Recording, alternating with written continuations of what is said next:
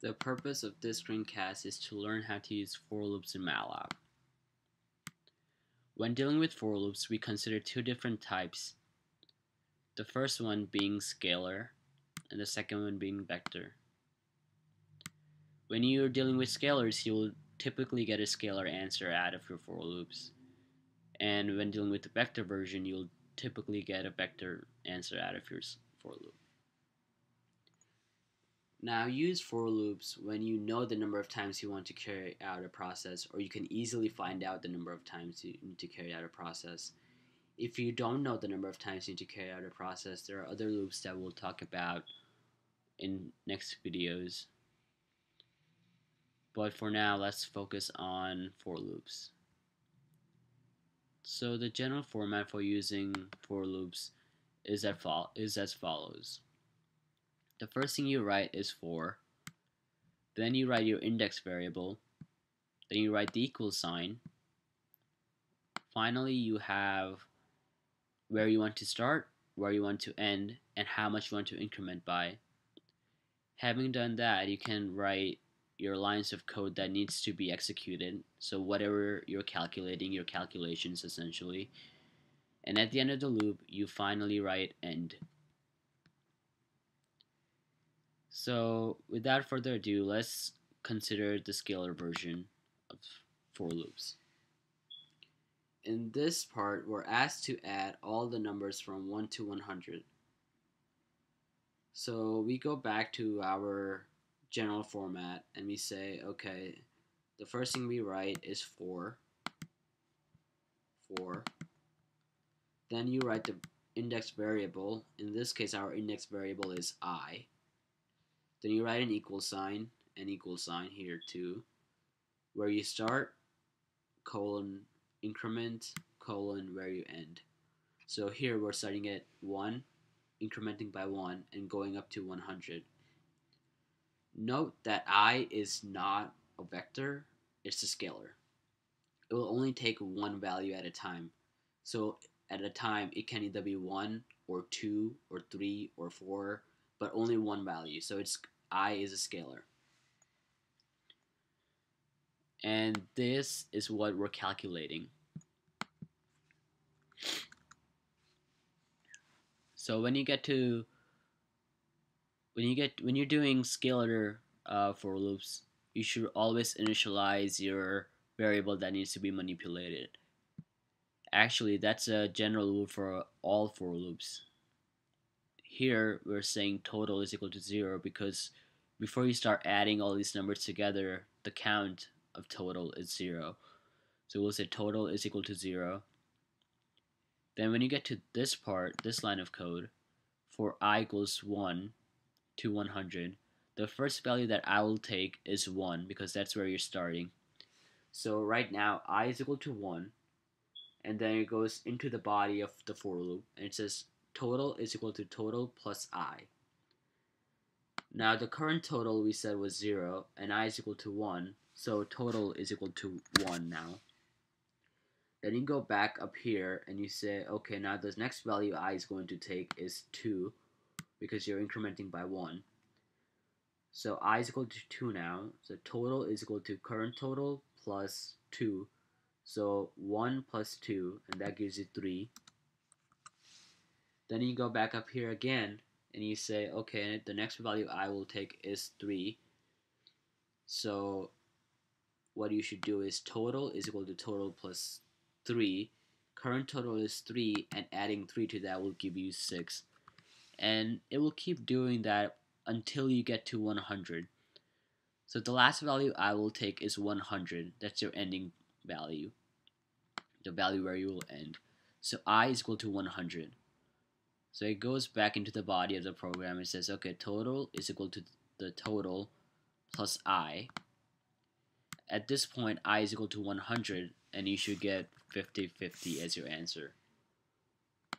Now, a quick way to check whether or not our code is right is by using the sum function in MATLAB. So let's say y is equal to 1 to 100 sum of y.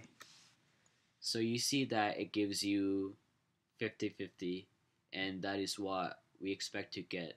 Let's run our for loop. So I'll run this section, and it says, okay, total is equal to 50-50, which is what we got from the sum function. So our for loop is indeed correct. So that is how you use the scalar version of for loops. The next version we'll consider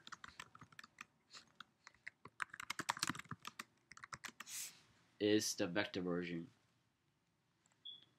Now, here we're asked to find values of y equals x squared for x goes from 1 to 10.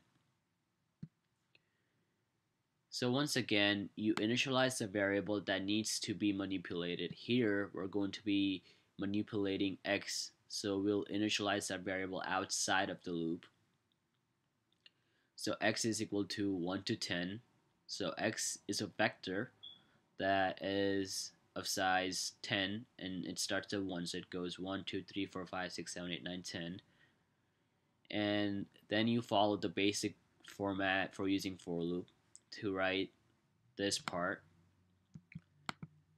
Once again, I is equal to 1 to length of x. So why do we write length of x? A lot of times you will not know the specific length of a vector, but you can easily find it out by doing length of x. So you do that so you know how many times you need to carry out a process. So you say I is equal to 1 to length of x, because x could be, here we're told that it goes from 1 to 10, but that may not be true for real life scenarios where you don't know the input that the user is going to have. The user could have 100 inputs or 150 inputs. So it's better to take the length of your input. So in this case, if x was our input, we would say length of x. Once again, I is a scalar, so the first value we'll take is 1. And then you go into the body of your program and you say, okay, so the first value in y is equal to the first value in x squared. So x has values from 1 to 10. So the first value is 1. So you say y is equal to 1 squared. So the first value inside of y is 1. Then you go back up here again. Now I takes the value 2. And you go back into the body. So this y of 2, so the second value in y is equal to x of 2, the second value inside of the vector x, to the second power. So you go into the x vector, you look at the second value inside of it. In this case it's 2, so you bring that 2 over here. So this is 2 squared, so that's 4, and you're going to store that into y of I as of right now is 2, so you're going to store that into the second position. So the second value is 4. You go up here again and you say now I is equal to 3, so y of 3 is equal to x of 3 to the second power. So you look at the third value, x of 3, so you look at the third value inside of x. The third value inside of x is 3. So you say 3 squared is 9, and I'm going to store that into the third place inside of y. So 3 squared is 9, you store that into the third place, so first, second, third, so that's 9 right here. And then you finally get to the length of x. In this case, we end at 10, x ends at 10. So you say the 10th position, if I is equal to 10, the 10th place position in y should hold whatever's in the 10th position of x raised to the second power. So we go to x and we look at what's in the 10th position.